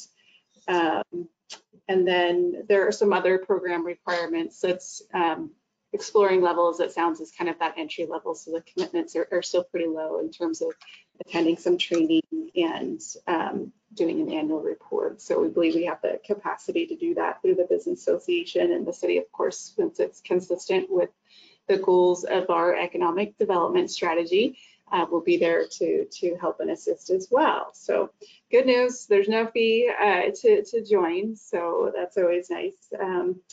And I'd be happy to answer any questions that you might have about it. I believe Councilor Oberst will have a comment, and then Councilor McKeel. My only comment is this would be the second time Monmouth has joined Exploring. The first time was half-heartedly without any real support from the MBA.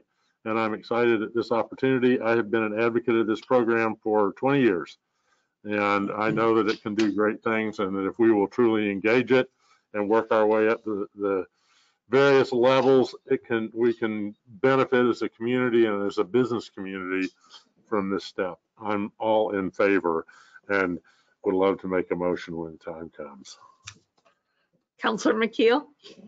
Well, I am going to yield to Councilor Oberst because I was going to make the motion, but he has a track record of this and is very passionate about it. So I am going to yield the motion to Councilor Oberst. More importantly than that, let me say that his sister-in-law, his sister, Mary Oberst, was actually the leader and of the Oregon Main Street program for many years. She has been very involved in this program, and I thank you for yielding. He will appreciate the honor. Oregon had a program. Oregon's program died, and when my sister was first lady, she asked to be put back into the governor's budget.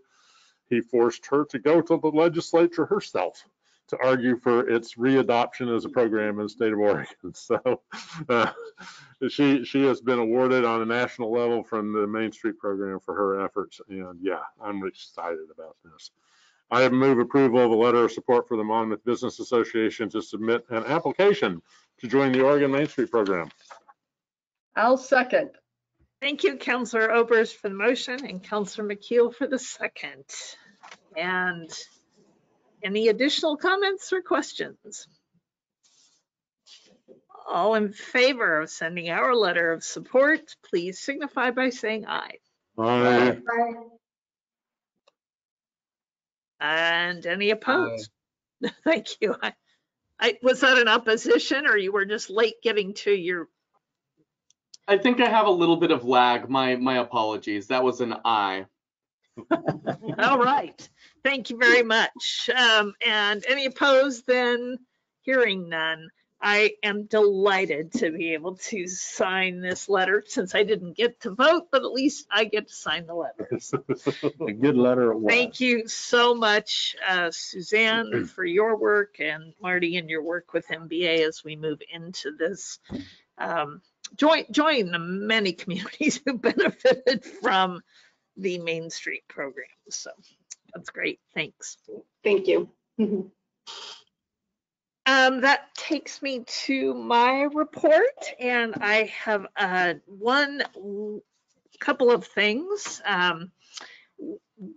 that I guess one big thing. The last few days from last Thursday until Sunday, I was in attendance at the Oregon Mayors Association conference on Oregon's Adventure Coast. So that's what my little mask is all about. The cities of Coos Bay and North Bend hosted at the Mill Casino. And these opportunities to meet with our colleagues, elected officials from around the state to convene and network and learn from them are so valuable. I was honored to serve on the planning committee for this event, and I did a presentation with the fellow mayor of North Plains, and we talked about networking, building your leadership network, and mentoring. And the theme of the conference was about unity Many mayors have very different viewpoints and ideas and politics, but we talked about leadership, we talked about governance, and talked about ways to move our state forward together as a group, and appreciate that. And I just also want to say I had the opportunity to introduce folks to Polk County's newest mayor, as Jeremy Gordon, the mayor of Falls City, steps down because he was appointed to serve as a Polk County commissioner to replace the retiring Mike Gainsworth. The Falls City Council has selected T.J. Bailey as the new mayor, and he was there, and it was a great opportunity to introduce him to folks and hear some of the great ideas that TJ has, certainly as a member of the staff of the Central School District. TJ is really excited and looking forward to ways to connect more with Monmouth, Dallas, and Independence, and that was a great opportunity. So my segue from here is that registration opened today for the League of Oregon Cities statewide conference. That conference will be October 21st to 23rd in Bend, and we are fortunate enough to be in a position that the city can assist counselors. We'll cover our registration and lodging to that event. So Phyllis will be getting information out, or you can reach out to her if you are interested in attending the League of Oregon Cities conference, because I know we all come away with so much good information and energy and enthusiasm, both about the work we're already doing and the work that's available to us. So see Phyllis about that. And I would urge council, if you can go, if there's any way you can get involved in this, it's a fabulous opportunity to network with other cities and learn what other cities are doing. So you get yourself over there, do. Yep. That takes us to reports of the activities of our boards and commissions. So do we have any reports this evening to share about their great work? Councilor Lopez. Yes, thank you. And I'll echo Mayor Kuntz and Councilor Oberst's words about the value of this gathering. You know, it is an incredible opportunity to learn from other communities, learn from other elected leaders, and in these chambers we often find ourselves asking, you know, well, how do neighboring communities handle this? How do other you know, cities in Oregon that are about our size handle X, Y, and Z? And this is the opportunity to really build relationships to be able to answer those questions.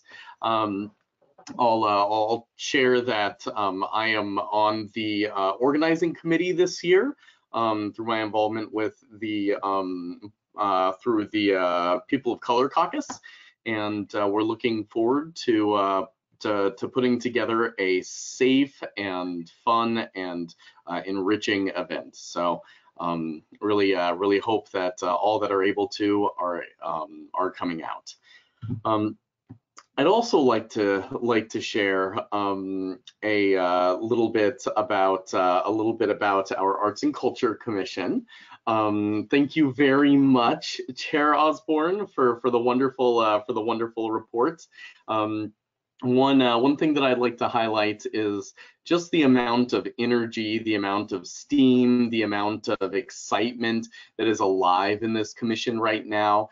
And I have not been on this commission for very long myself, just since the beginning of the year. But I am extremely enthused to be, you know, to be able to watch this this wonderful group of people, you know, grow in the common pursuit of making art and culture, these things that are often these intangibles, you know, more available to our community, that really enrich the city in ways that is difficult to stress enough. Then I'd also like to share that I missed the last MyNet meeting, and I'll share with you why. It's sobering news. We had a COVID scare in my family. There was a known exposure, and this was a known exposure through someone who is vaccinated, and we are all vaccinated, but out of an abundance of caution, I spent my day getting tested twice because the first test was inconclusive. So very fortunately, we are we are all safe and healthy, and those came back negative.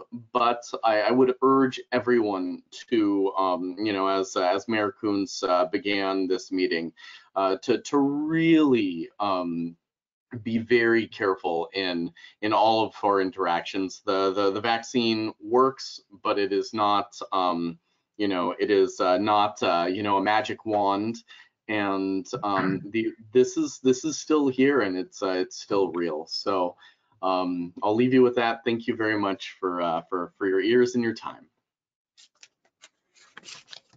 Thank you. Other boards and commissions? What? Planning Commission had a week off? Yep. Oh my gosh. Well, I am very fortunate that on the 27th, I was able to attend a meeting of the Senior Advisory Board.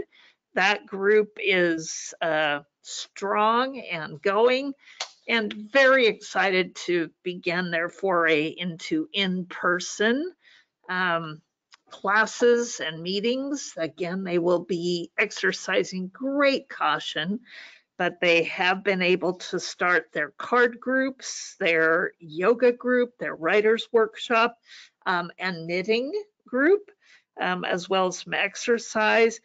They're hoping to be able to offer more social events, not the breakfast yet, we're not quite there, but they are really looking at those.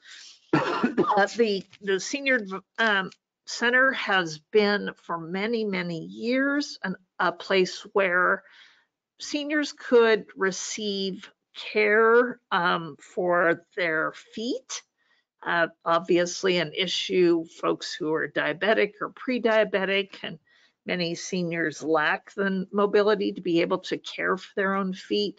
And they had someone coming in on an appointment basis. The person who did that is no longer available. So if we know of anyone who provides that care and is able to work at the Senior Center on a regular basis to assist, please have them contact Barbara Cronin at the Senior Center. Had a really great discussion about the Senior Center mission and how they are restructuring some of their committees. They are looking at having to really beef up the work of their diversity, equity, and inclusion committee, making sure that they are doing a better job of outreach to so many seniors in our community that are more isolated and by virtue of particularly protected status, minority status, ethnic status, haven't been as included in their events. And I was really heartened to hear a robust discussion about how we're going to do that. One more thing, the air conditioning was out at the old part of the building of the Senior Center. So we were struggling a little bit that day, and as you can imagine, air conditioning, HVAC folks are a little busy. Hopefully we'll be able to get that fixed and get back in there. They're also looking at new software that will not only create a membership management system for them, but folks will be able to sign up for classes online and will allow touchless scanning for folks to sign in and out of activities. So it's a busy time there, and I really appreciate my opportunity. I will also invite folks who are interested in moving Senior Center forward. They have 3 openings on their board, and there are no age requirements or limits to assist in the Senior Advisory Board. So if you're interested in that, same place, city website, application, or folks can reach out to me or Barbara Cronin about the work they do. So that was the Senior Advisory Board. And if there are no others, nope. Marty, City Manager's report.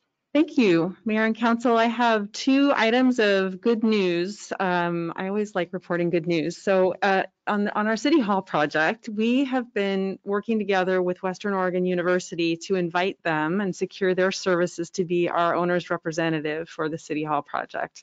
And that came from a fairly simple idea, but a good one, which is we said, we've got this neighbor and partner who builds buildings and does a good job at it, and we need a building. So it's great news, and so we're going to enter into an intergovernmental relationship with an agreement with the university and the facilities division, and so the head of the facilities department at WU will be our construction project manager.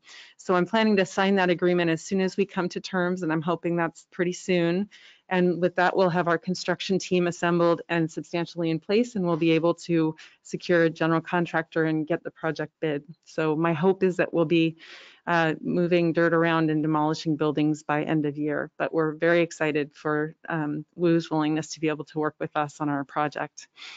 Some of you might have caught in the Friday notes that the pricing of our bonds for City Hall will be coming up on August 10th. And we are really pleased to report that our bond rating received an upgrade from Standard & Poor's. So I thought I'd announce it again, that we had we have moved from an A+ rating to a AA-, and that's a reflection of a couple of strong economic and other indicators with debt at Minnet and so on. So it's great news. As well as good management by our finance and administrative staff. I would say over time, Monmouth's fiscal management and prudence has, it really shows in this ratings upgrade. So credit to everyone who contributed to that over time. And then you'll be hearing from me about scheduling together, I'm going to call it an advance, or instead of a retreat, we'll come up with another name for it. But the council later in the fall, I'm going to be looking for times for you to all get together to do some longer term visioning, talk about your council rules. And so we're thinking that might be in the later October probably timeframe. So, and it will help us also set the course for some of our budget and planning. That's what I've got. And I really enjoyed reading, believe it or not, enjoyed reading the Standard & Poor's report. Oh, good. Yeah, that was really nice stuff to read about our fair city. Thanks for taking the time. Yeah. Yeah, I thought I was the only one who did that. And at this time, if we have any additional council comments, I will entertain those. And Councilor McKeel. Yeah, I just wanted to make note that on July 26th was the 31st anniversary of the Americans with Disabilities Act. I'm always a little behind in making note of that, but I think it's a very important piece of legislation that has had dramatic change across our country and in our community. And still work to do, but it was a good step. Thank you. Councilor Salinas Oliveros. Yes, thank you, Mayor Coons. I just want to bring to everybody's attention, September 15th through October 15th is Hispanic Heritage Month. And the reason I am mentioning it is because we're working on putting together some community engagement events for the entire month.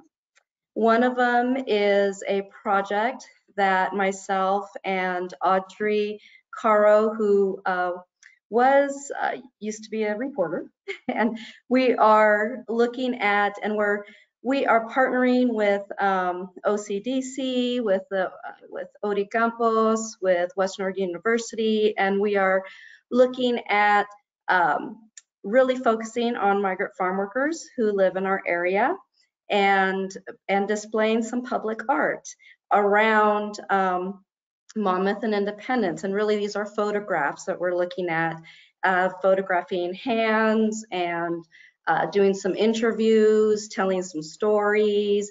And so that is in the works.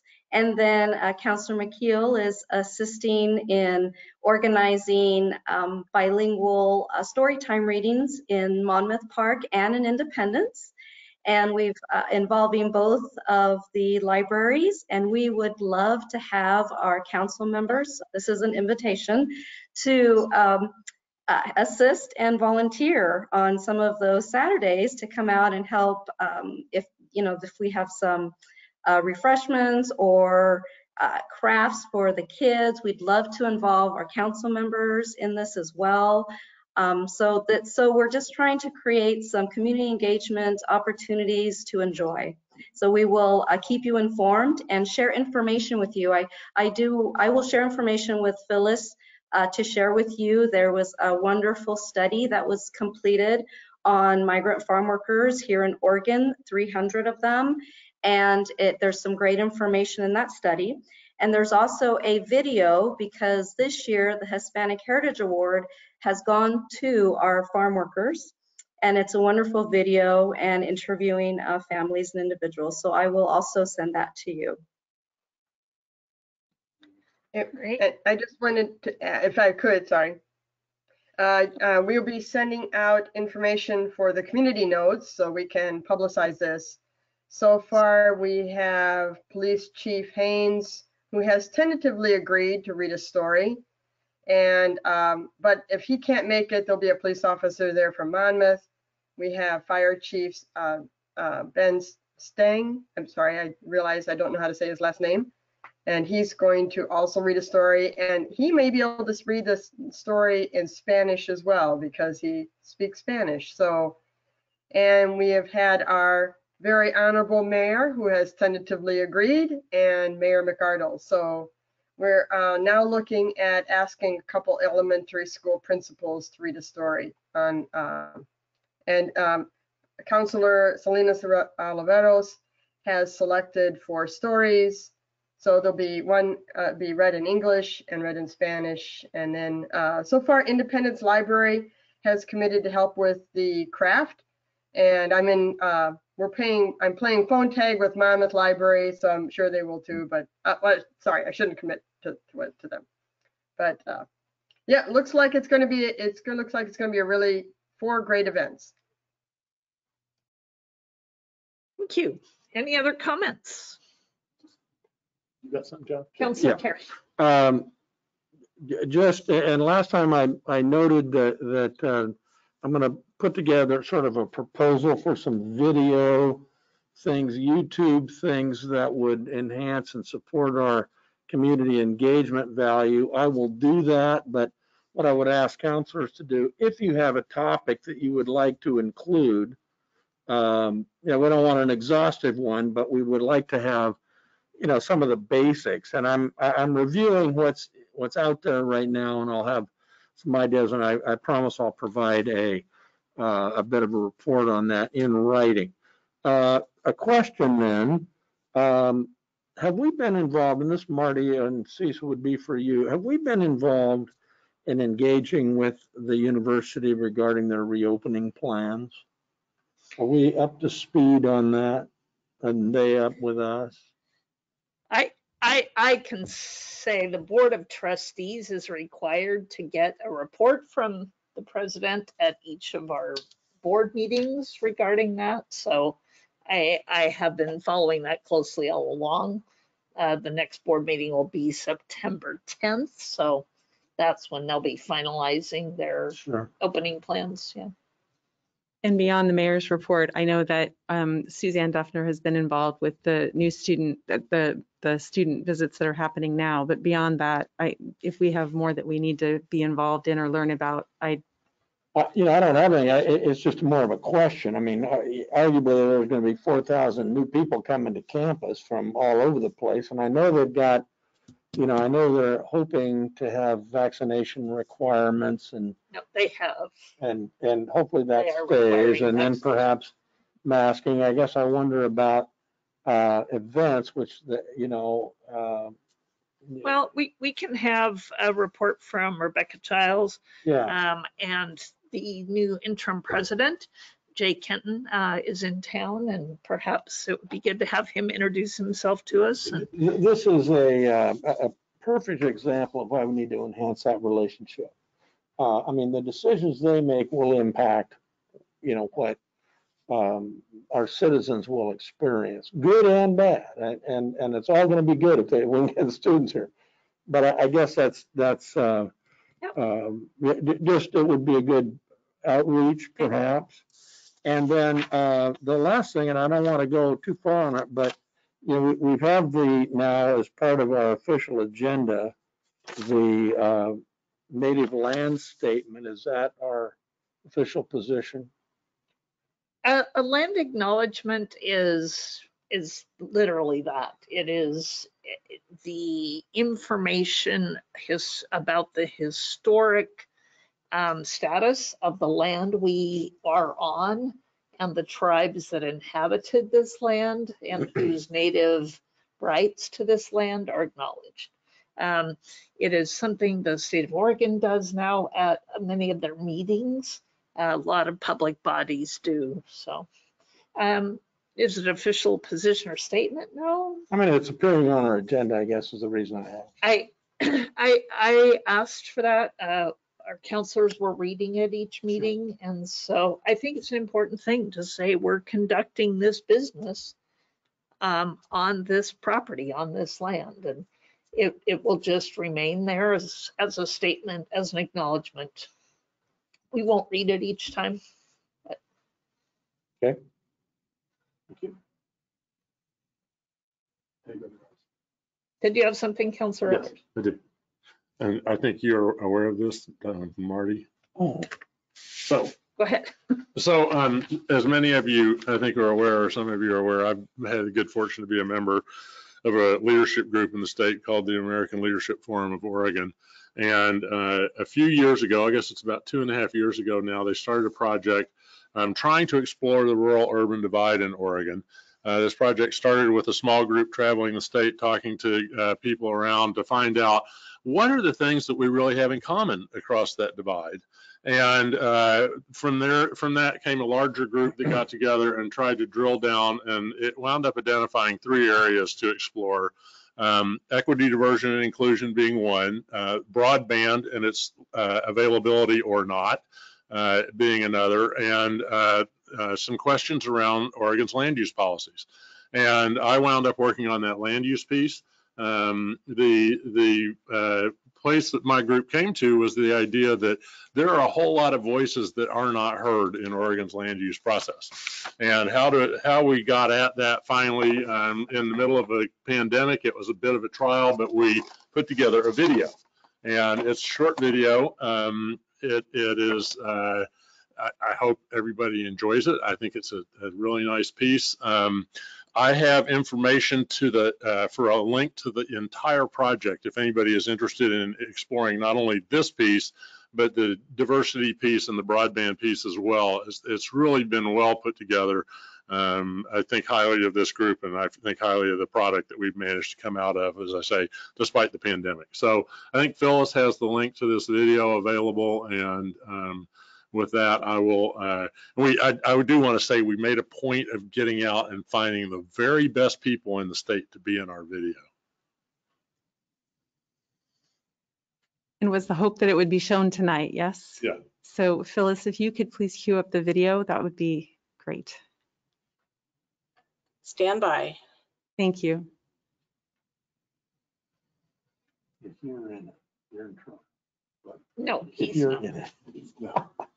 You'll recognize. My name is in it, and that's all, John. You'll recognize someone in it, but it's not him. Godfrey pumped up the best people in Oregon. Well, wait till you see. You'll agree.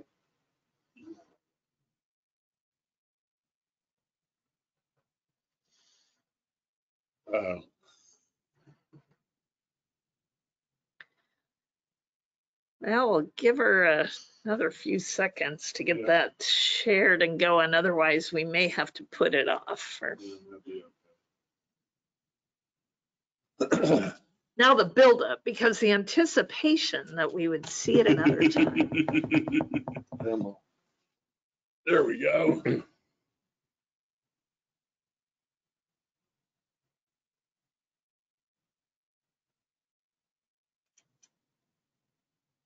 Audio. Yeah, I can't hear it. Can't hear it. If there's any way you can start it back to the beginning, that'd be good.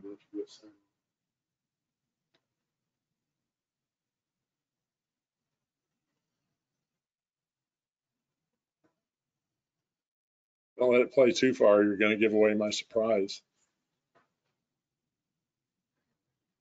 All right, there she is. Woohoo! Like I said, all the best people in Oregon. Yeah, I think, Phyllis, why don't you go ahead and pause it since we cannot hear the audio on it. And Phyllis, do you have headphones on? Because I heard that messes up the sound sometimes. I do not have headphones on. Okay. Let me try this and tell me if you hear it. Is that balance between non-farm uses? Do you want me to start it over? Yes, Yes, please. Okay.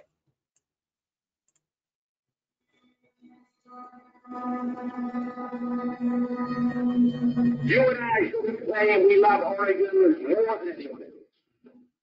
We love Oregon as much as anyone. Our thoughts today and our deliberations to come must spring from our determination to keep Oregon lovable and to make it even more livable. The original Senate Bill 100 was in the early 70s, and the idea behind it was to try to arrest what was then called urban sprawl. People saw a lot of growth in Oregon and did not want to lose those very special places.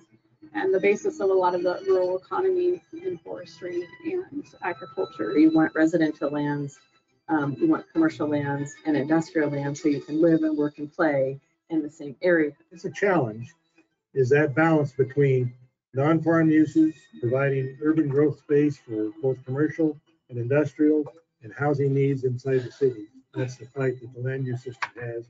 The origins of land use historically were really around excluding certain people and predominantly excluding people by race. We don't tend not to think of it that way today. We tend to think of it as this way to organize our communities. We have a lot of people who don't understand the original reason for Oregon's land use laws. We have a lot of people who are staunch defenders of Oregon's land use laws, and that creates a room full of angst. It's tough to get farmers to put their shovel down and get involved in the political process. Citizen participation is really hard to get, and agriculture needs to get our story out. The land use system locks out this whole part of our community who was denied that opportunity to build generational wealth, the opportunity for home ownership, which is what we think of as the American dream in every community across this country. If we have a system that is built on those inequities, we ought to consider whether or not it continues to perpetuate those inequities. There are also some of the issues that may have not been foreseen when the laws were initially developed. And actually, by the latest numbers that we did, about 75% of our land supply is outside of our city limits and not able to urbanize. And so we're starting to see a crunch on what can be developed. The challenges for these small counties, small cities, is the ability to have staff to implement the program. Many of the small cities have a part-time or maybe a full-time city administrator that doesn't probably have the expertise or the time, just the time to be able to spend to work through some of those problems. What I would like to see new in land use planning, how it could change over time. It's important that we have citizen participation at the county planning level. We're really fortunate when we have young farmers who are willing to go out and serve and be on the planning commission or testify in Salem to what happens to the rules and regulations that affect their farm. The advice I have for people who feel like they're not being heard is learn how to listen, get involved.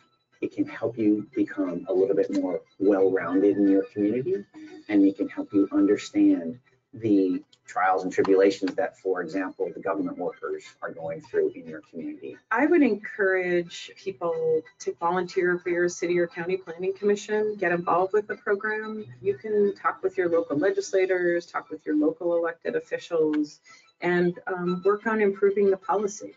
We definitely have a concern about whether or not all voices are being heard. I think it's through a lot of trust building that folks learn their voice can be heard and does make a difference.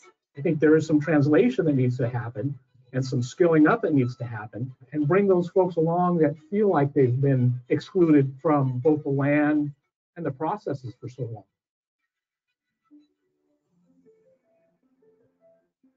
So folks who are trying to be heard or who don't even know that they should be heard, keep raising your voice and keep in the processes and demand that we be heard. Oregon is an inspiration. Whether you come to it or are born to it, you become entranced by our state's beauty, the opportunities she affords, and the independent spirit of her citizens.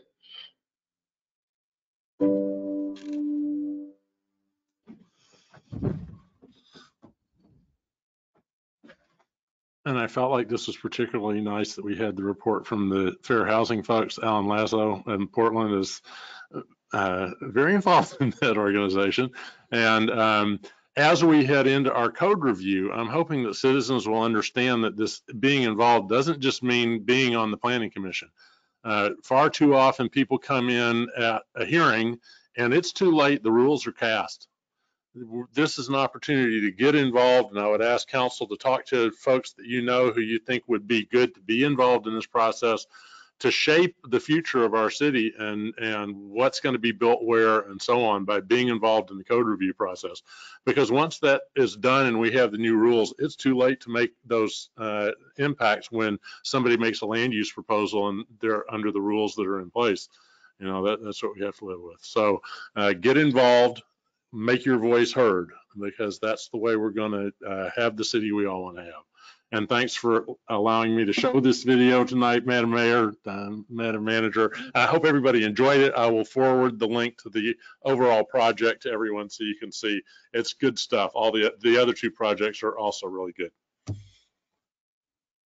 And wasn't Suzanne wonderful? Yes, thank you, Suzanne. All right. At this time, then, I will entertain a motion to adjourn. So moved. And all in favor, please signify by saying aye. Aye. Aye. Great. Thanks, everybody. Appreciate your work and participation this evening, and we are adjourned. Thanks for your indulgence, man. Good night. Nice to see everybody.